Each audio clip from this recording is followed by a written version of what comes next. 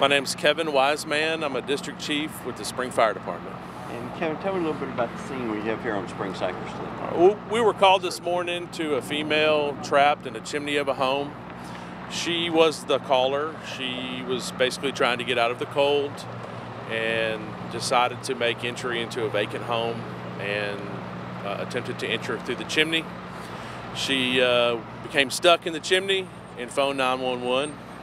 And when our crews arrived, we worked to extricate her. It was a collaborative effort between Spring and the Woodlands, and we both have technical rescue teams, and we worked together to successfully extricate the young lady from the chimney.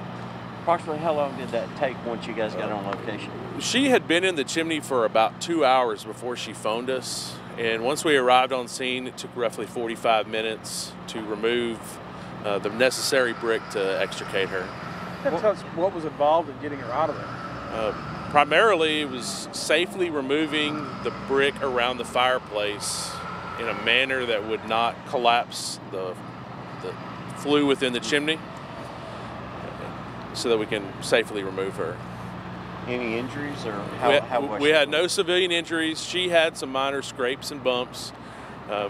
We provided a helmet for her and safety glasses, and she sustained no injuries due to the rescue.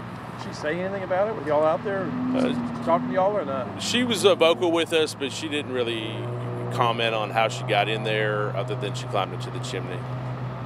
You ever had one of these before? No, sir. In 19 years in the fire service, this is the first one. When Santa Claus was down, you think?